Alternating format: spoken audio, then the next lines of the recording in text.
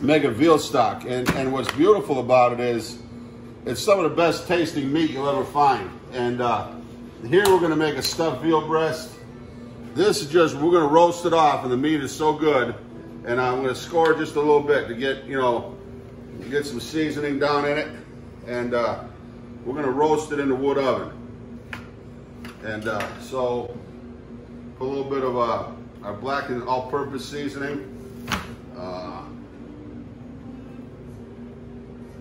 And then we'll put some salt and pepper. Rub it all in good.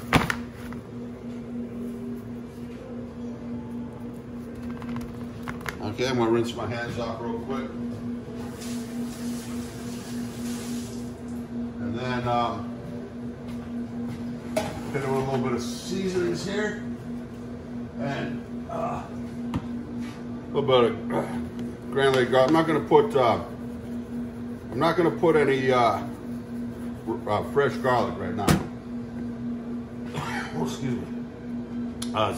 Look at this. My friend Yamani, straight drop seafood, chipotle cinnamon rub. Just put a little bit of that. We've been using that a little bit on some things. Give it a real interesting flavor.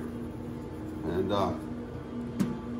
so anyway, we're gonna move it on over to the oven. We'll show you going in the wood oven. Be right back.